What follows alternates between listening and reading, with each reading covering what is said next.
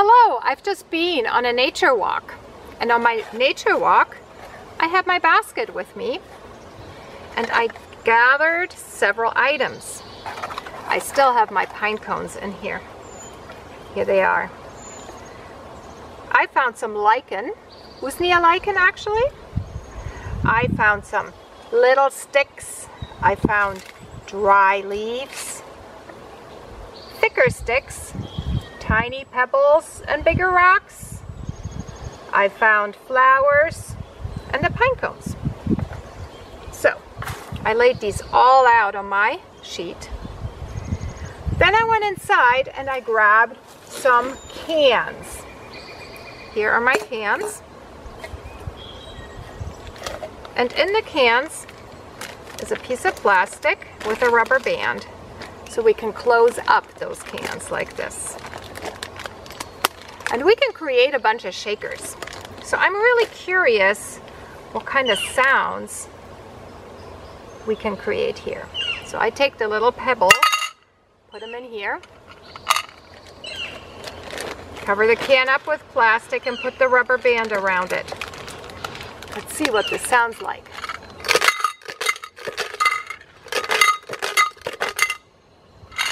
All right. And here I have a bigger can, and I will put a big rock in here, cover it up with plastic and put the rubber band around it. If you have a big rock in there, you need to be somewhat careful. It's good to hold the rubber band while you shake. That's quite noisy. I can play both of those at the same time.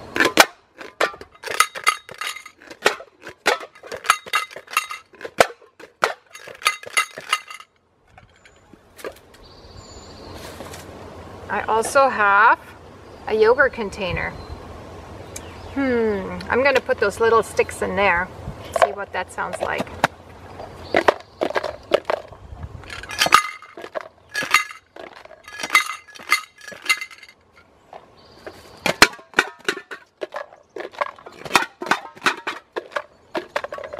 All right.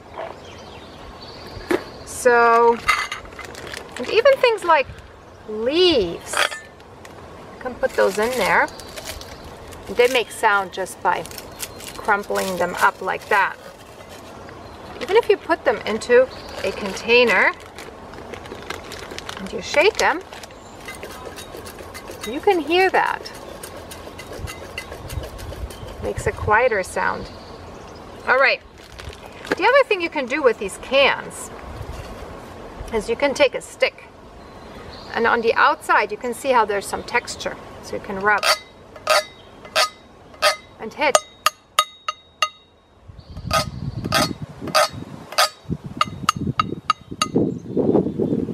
Right, and we can put something in there again, cover it up. It's a multi-purpose instrument now. I can shake it.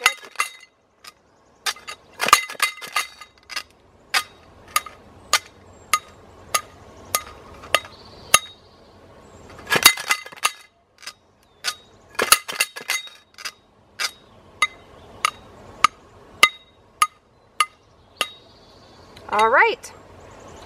So I invite you to go on a nature walk and gather materials.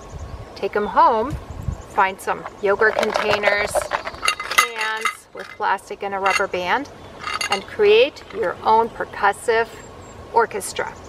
Have fun with it.